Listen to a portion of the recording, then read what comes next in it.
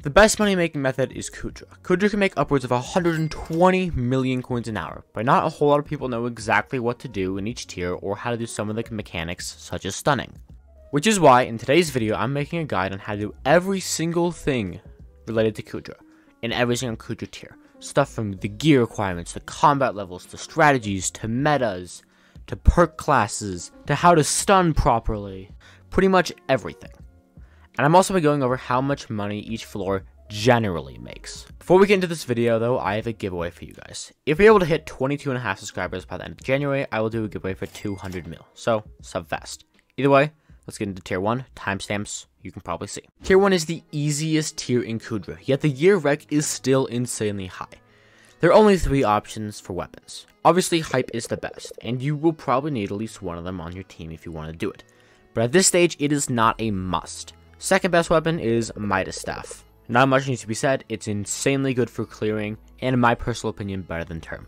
Final weapon, Term. It's good, but Hype or Midas Staff is better. As for the armor, you will either need 3/4 Storm or Necron depending on the weapon you are using, with either Wither Goggles or a Necron Helm. For pets, this is a must.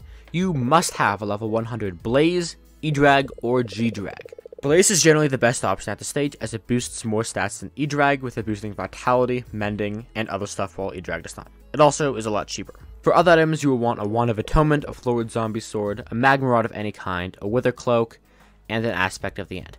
Also, please, for the love of God, buy a shop shortcut. It literally saves lives and it only costs 100,000 coins. Other misc items you can have but are not yet required include E-Pearls, Gyro Wand, Fire Veil, Spirit Mask, and an Over or Plasma Flux. In addition to that, you'll need to complete the faction quest, and if you want to get into good parties, you should have Combat 30 to 35 minimum. Now for the classes and basic strategies. There are 4 classes: Cannoneer, Crowd Control, Specialist, and Support. For majority of the floors, the only class we care about is Specialist. And in Specialist, there's really only 2 perks that matter: Steady Hands and Ballista Mechanics. Every single person should go Specialist Tier 1. Now for what to do. First phase, you need to gather 6 supplies scattered across the map. You can do this by using a fishing rod to pull them and gather them in. There are 8 possible spawn locations shown on the map here, so each person should get to a corner and be watching those spots to pre-fish before the tentacles become an issue. If you do this right, you should get a pre-fish 90% of the time you try, in basic at least. From here, you can either go grab another supply or clear. If you don't have a hype, you should definitely go for the second supply.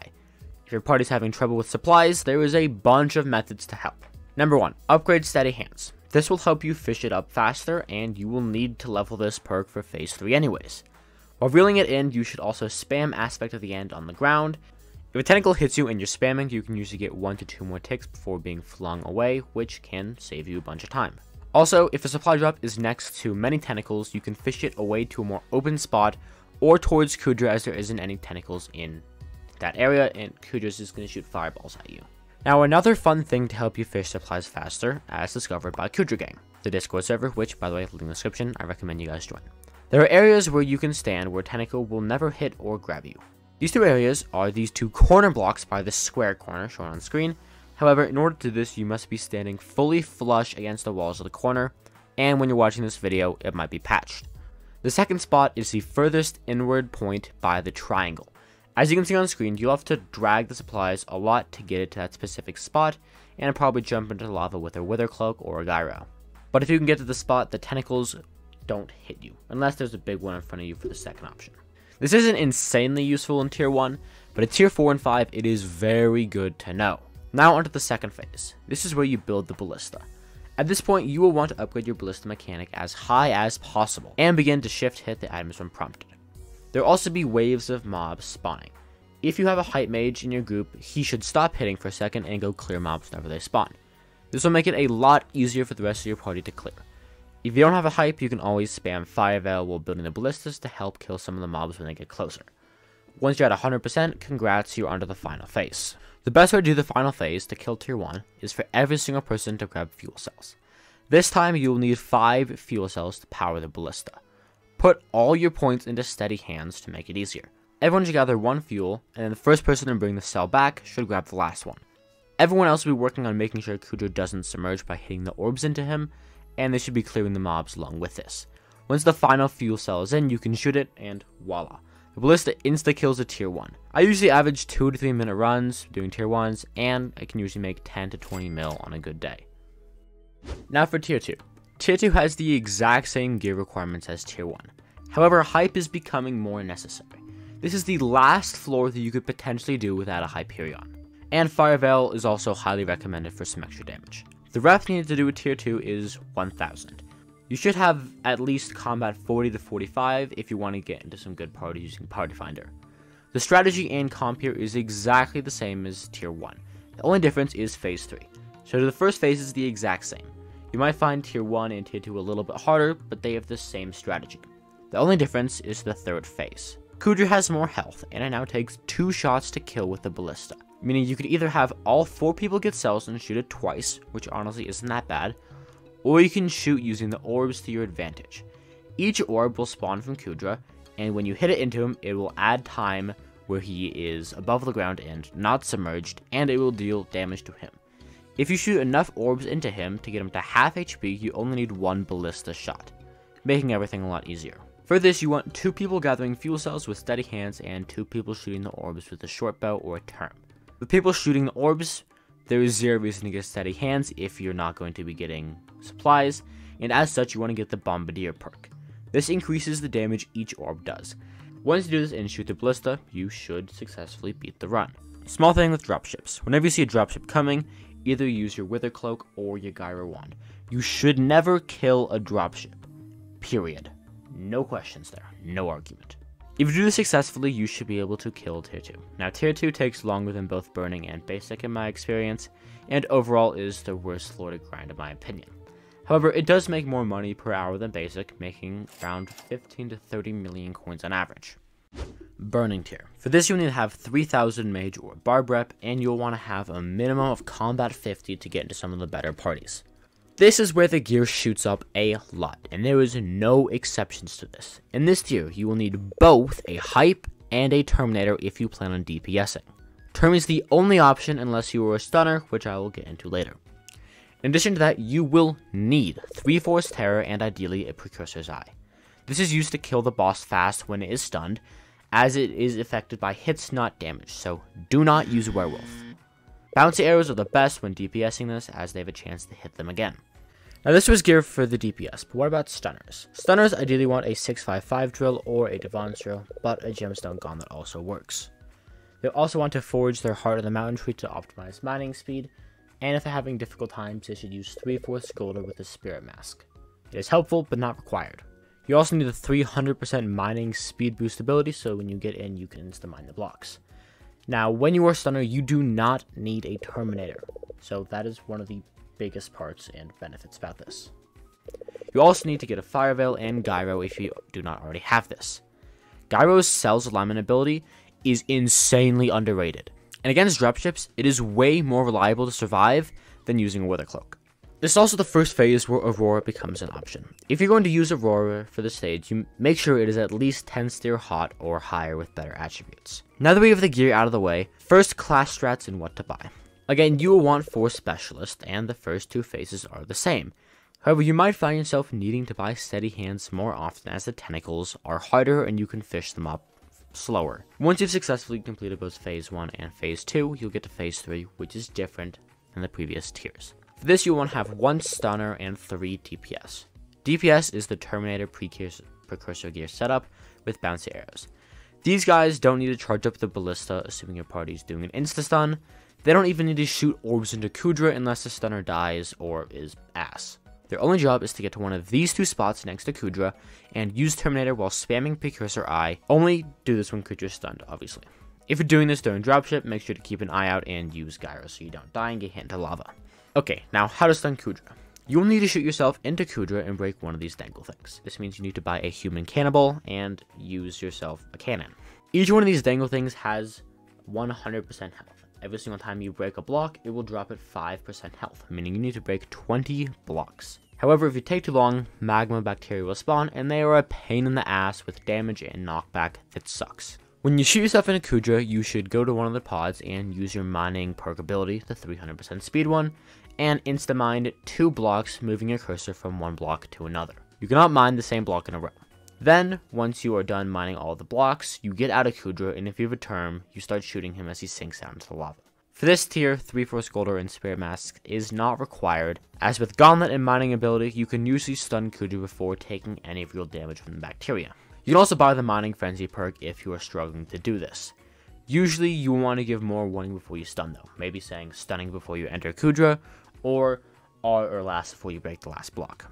This is the same mechanic in both Tier 4 and Tier 5, however in Tier 4, Tier 5 you'll want to get the tentacle down to 5% HP, then run around in circles dodging the magma bacteria until your team has loaded up the ballista and is ready. Okay, so during this floor, you will start to experience dropships, and a lot of them. So here is the easiest way to survive a dropship together, or if your entire team is dead, solo. If your squad is alive, it's incredibly easy. Choose a place and everyone will go to that location and take turns using their gyros, which is why everyone should have one, and occasionally pop a wither cloak. 4 people, you should easily be able to survive this if everyone's using their gyros. Now for solo. It's much the same for the 7 dropship. However, you will want to pop your gyro first, so take care of the first 3-ish dropships if done correctly. You'll then want to swap to your wither cloak and keep wither cloak active until your gyro has recharged. And then once it's recharged, you cancel Wither Cloak and reuse Gyro. This is the easiest way to survive it. Hopefully with all this information, you'll be able to insta-stun and kill Tier 3 Kuudra. But if there is a skill issue, you can always incorporate the Ballista in addition to DPS, or just DPS it twice. But if you do this successfully and average 2.5 to 4 minute runs, you can make anywhere from 35 to 60 million coins an hour. Again, it depends heavily on the RNG, but it does make a lot more. Now for Tier 4 or Fiery. Here are the basics. You will need 9,000 mage rep, and should be at least combat 55, ideally combat 60 to get into the good parties. Although it is incredibly similar to Tier 3, the gear requirement needed is higher. You'll still need a term, but a duplex term is better. And by this point, unless you have Insane Storm, you should be using Aurora and Terror hot minimum, and ideally the Aurora should be burning either Mana Pool 5 or Mana Regen 5, or both if you're rich. As for the stun, the tech becomes slightly different, and now I would highly recommend Goldor and a Spirit Mask with a 655 drill or better. For more info on how to stun, watch the stun section of this video. I briefly go over how to stun Tier 4s and Tier 5s, as it is different. Tier 4. This tier combines tech from both Tier 2 and Tier 3.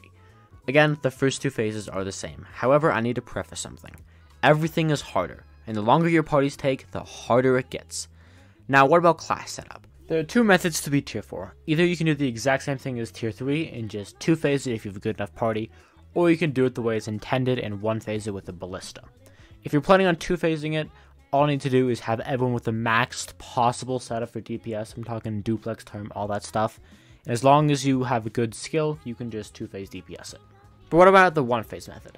Specialists are still a must. However, at this tier, we can see more class subs coming into play. No, not healer. Fuck healer. You should never use healer. If you're using healer, it's a skill issue. This is the setup that most fiery parties use. It goes as follows. 1 cannoneer, 1 crowd control, then 2 specialists. You can change this around if you need, but here's what each person should do. Everyone should go to a corner and try to get a pre-fish off. And if you succeed, great. If you didn't, the crowd control and the cannoneer should run around real quick to see if there's any easy ones or easy supplies in the open or next to Kuudra to try to get an easy fish in. If there is an easy one, great, the cannoneer should go for it. If not, the crowd control and cannoneer should focus on killing the mobs for tokens and continue to keep an eye out for open supplies. The specialist's job is to get the supplies, easy and hard ones. The specialists will work on leveling up steady hands as high as possible as you're going to need it. And then during the Ballista phase, they should get it to Ballista 3 or 4. Then the stunners can either choose to go for more steady hands if they're being a normal specialist, or if one of the specialists is becoming a stunner, they can buy some of the Mining Frenzy perks. Now what about perk roots for Cannoneer and Crowd Control? For Crowd Control, the most important perk is Blight Slayer. Blights are a pain, and the color of stop signs. For the usual player, green means hit, while yellow and red, they take reduced damage and are pretty much untouchable. With Blight Slayer, this isn't an issue for you. Get this to level 2, then save the rest of your tokens for revives and nukes if your team is in trouble. As for the Cannoneer, the only perk you care about is Steady Aim. Put everything into this. You should never spend it on another perk. And even though Cannoneer suggests cannons, you should not use the cannons, only ballistas when needed. You will help clear, you will help keep Kuudra submerged, you will not use cannons. Now for phase 3. Odds are if you want a 1 phase, you will need the Ballista. So here is what you're going to do. You have the stunner, usually one of the specialists, go into Kuudra and get one of the tentacles down to 5 to 10% immediately. They will then run around and stay alive inside Kuudra until the party is ready. This is why Golden and Spirit Mask is helpful. The other members of the party will work on gathering fuel cells. You only need to gather 4 for this stage. The best setup I found is that the specialist that didn't stun grabs 2 as they have steady hands. Then both the cannoneer and crowd control should each grab one of the supplies and make sure the Kuudra does not submerge while clearing the mobs. When the final fuel cell is placed, they should say R or something to tell the stunner to break the last block. From there, the cannoneer should get on the ballista and shoot after saying R, then proceed to spam Term and Tear with your precursor eye. This should be enough to kill him in 1 phase if your party's good. For the stunner, do not stun when the final fuel cell is placed. Be ready to. Only stun when the team either tells you they are ready or you see the message Cannoneer has mounted a cannon or hear the sound of the ballista going. That is when you break the last block. Other tip. Don't stun if dropship is about to drop. Odds are if this happens, the DPS will either die or be too focused on trying to live that they won't be able to deal enough DPS to kill Kuudra. So coordinate what is happening so everything runs smoothly. On average, I found that Fires make anywhere from 40 to 75 million coins an hour, but it is a lot harder to do than the previous tiers. Again, it's also a big range because there is a lot of RNG. Tier 5. This is the big boy stuff, the holy grail of money-making methods, but has a very steep rec. You need 12k rep, and you will need combat 60 if you wish to get into good parties. Now for the gear. For this, you will need to get a duplex term, max type, G-Drag, 1 build purse to go along with the G-Drag, and at least 1 person in your party needs a plasma or SOS flare. Ideally 2, but that's not always possible. At this stage, you should also be using Kuudra armor. The 2 armor sets you need are Burning Tier Aurora with 2 of the 3 following stats: Mana Pool, Mana Regen, or Vitality. As for why no breeze, in Kuudra you will almost never be out of combat for long. And if you are out of combat for long, that means there is no mobs around you. So why do you need mana reduction anyways? Whoever is playing crowd control should ideally have Fiery Aurora as they're going to be doing most of the clearing. And for the first time in I don't even know how long, you might not want to use Wither Goggles for tier 5. Mobs in tier 5 fucking hurt. As such, you should use Spirit Mask and make sure you have survivability when getting supplies. So when you're about to get supplies, put on the Spirit Mask and grab it. Because if you're getting supplies and a bunch of blights walk up to you without a Spirit Mask on, you are fucked. However, if you are getting supplies and have a Spirit Mask, you'll be fine. But when you're clearing or don't have supplies on, you can switch back to Wither Goggles if you so wish. The crowd control should still use Wither Goggles. Everyone will also need Burning Terror Armor with the Dominance attribute. You can have anything else on it, but best is Vitality. This is for the last phase of Kuudra. Again, with this, you should also have your equipment with Dominance, or at least have a separate set of equipments with Dominance on this. Dominance is such a good attribute shard. Now for the stunner. Ideally, you should have a Devon's Drill with high mining speed, but a 655 also works. You also need to have a Heart of the Mountain set up for mining speed. And finally, the new thing, you will need a Last Breath. This is again for the final phase of Kuudra. Now, for the first time in a while, Reforges. Now, there are 2 options for Reforges here. The first 4 phases require you to have a lot of mana, and as such, you should probably be using something like Bazaar, or something that gives a lot of intelligence. However, if you can easily get through the first 4 phases but are struggling on stage 5, you could debate switching your accessories to Fortuitous, as it gives high crit chance, and you need that when using Terminator. But if you're struggling on stages 1 through 4, stick with Bazaar. If you think you can do it, maybe try using Fortuitous. It might make your runs a little bit faster. Getting to as high crit chance as you possibly can is ideal when using a Terminator, because you need to do as much damage as possible. Just the second option, again, depends what you're struggling on, if you're struggling on the first 4 phases or the last phase. You also need 100 attack speed, but this isn't too bad to get, as G-Drag in turn gives you so much already that you just need to begin in like 1 or 2 pieces of attack speed here and there. And now, oh thank god, we are done with the gear part. Now for the perks in the meta. The meta is the same as Fari, 2 spec, 1 cannon, 1 crowd control. The perk tree you should follow is also the same for most people. However, if the stunner is finding stunning to be difficult, just use the Mining Frenzy perk instead of upgrading Steady Hands as high. but if you can consistently stun with no issues, then don't bother upgrading the Mining Frenzy. Phase 1 strat is the same as the last, with Specialists gathering most of the supplies, with Crowd Control clearing, and Cannoneer going for easy supplies next to Kuudra and helping clear. Phase 2. This is the exact same thing. All members should build the Ballista, and when mobs spawn, the Crowd Control and the Cannoneer should go and clear them. If dropship happens during this time, everyone should take turns using Gyro and keep on building. If the Blazes spawn during this phase, the Crowd Control should kill them. If they have enough tokens, the fastest way is to use Nuke, which will take off 80% of their health, and then they hit every Blaze 2 to 4 times with a Hyperion.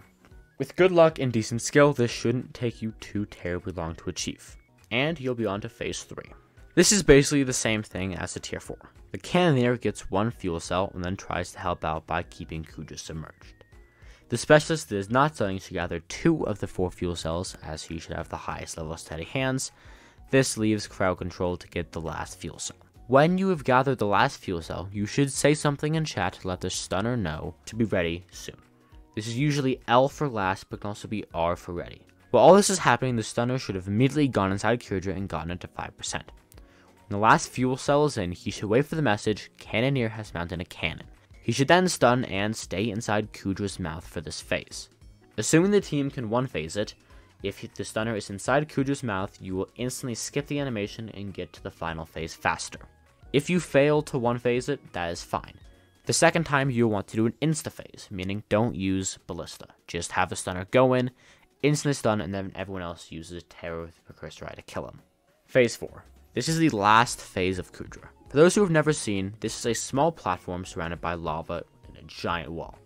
Periodically, Kuudra's head will pop out from the lava, and you should shoot it with your Term and Terror equipped. But he has very high defense, so the stunner or the person with the worst gear should use Last Breath to get Kuudra's defense down. This takes 5 hits without duplex and 3 with duplex. From there, everyone should use their Terminator. Now in this phase, a few things are different. 1, if you die, you are dead forever, so be extremely careful with this. As you play, you will see Kuudra throw a bunch of items at you on the main platform. This includes tentacles, TNT, and the orbs. So move out of any areas that have color on them and shoot the orbs off the map. Also, if Kuudra throws something at you, it's not good, okay? During this phase, no mobs will spawn on your platform, so there's nothing for you to worry about from that. This is basically a minigame from party games, except, it has a lot higher requirements and is more complex. During this phase, you'll want to optimize damage. This means everyone should be using items to boost their damage. This includes SOS Flare, Plasma Flux, Weird Tuba, Sword of Bad Health, Wand of Strength, and the Ragnarok Axe. Also, if your party is rich enough and they happen to have a second term with Fatal Tempo, they should use that. If not, that is fine. Side note though, if you use Gyro, it will cancel the Ragnarok ability, which is not good. So make sure to only use Gyro if you are about to die. That is the only case that it is worth it. And even then, you should probably use Wither Cloak over it. Because your Terror and your equipment hopefully has Dominus on it, try to be at full HP the entire boss fight. This means heal after taking any damage, including using the Sword of Bad Health. And with good luck and a bunch of trial and error, you should now be able to beat Tier 5 Kuudra and make about 120 million coins an hour. Wow, this was a long video.